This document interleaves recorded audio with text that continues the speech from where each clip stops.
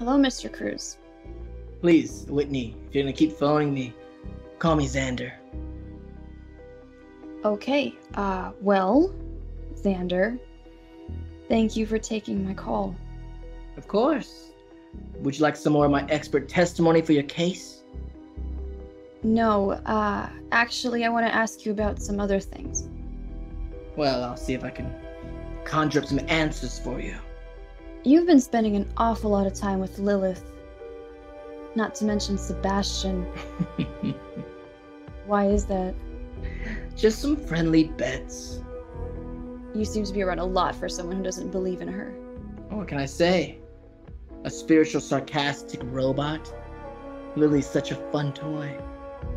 But really, you just want your robot back, right?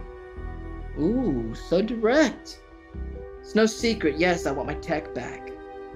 But why are you so interested, Little Red? I made a deal with Sebastian.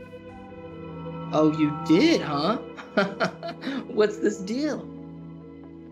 If Dr. Lin is found guilty, I get to add a safety monitor onto the project. Someone with full access to make sure it doesn't kill again.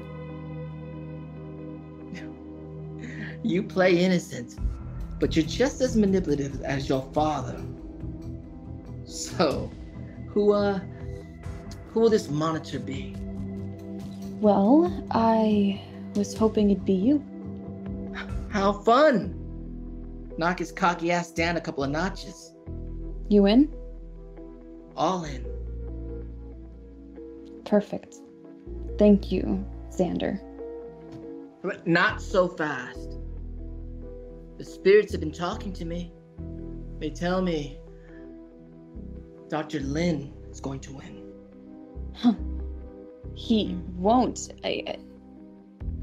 I'm going to show these people the truth about what he's done. Whitney, your passion warms my soul, but Matt can garner such sympathy. He won't win. Fine. The Twitch audience will hang him high and you'll ride into the sunset, but just humor me. What will you do if you lose?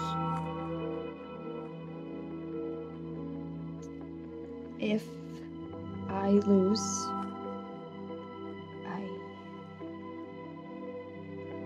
no matter what, I'll get justice.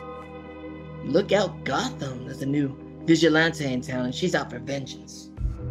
It won't come to that. I love your optimism.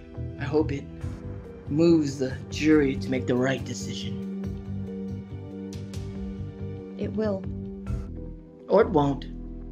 Either way, one of us will be right, Little Red, and if it's me, just know that the Z-Man is here to take your call anytime.